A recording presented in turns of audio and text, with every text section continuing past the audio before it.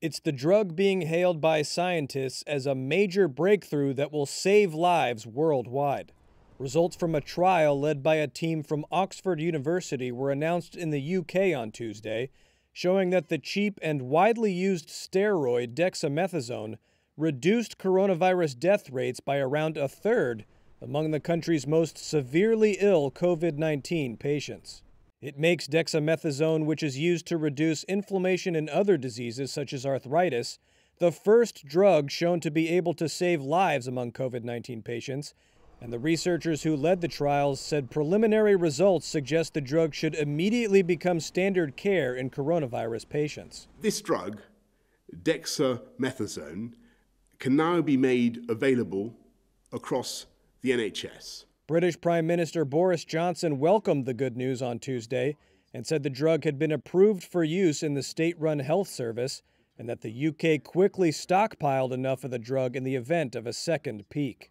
It's an old drug. Some people would say it's a very boring drug. It's been around for 60-odd years. It's very cheap. It costs pounds, and overseas it costs pennies. At the same briefing, the trial's co-lead investigator, Peter Horby, said the drug reduces mortality significantly. In patients on the ward who require oxygen and have COVID, it reduces the risk of death by about 20%. That covers about 75% of patients in the hospital who will receive a mortality benefit from using this drug.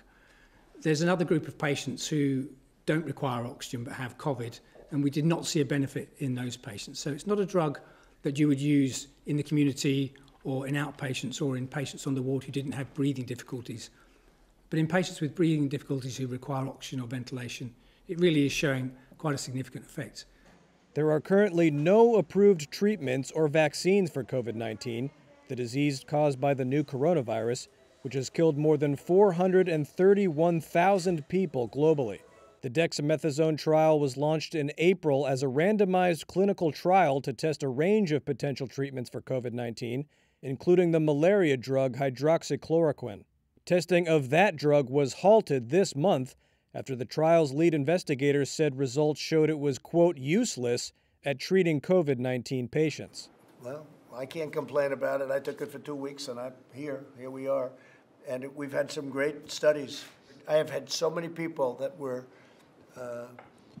so thrilled with the results from hydroxy. All I know is that we've had some tremendous reports. I've had a lot of people tell me that they think it saved their lives. I don't know, but I took it and I felt good about taking it. I don't know if it had an impact, but it certainly didn't hurt me.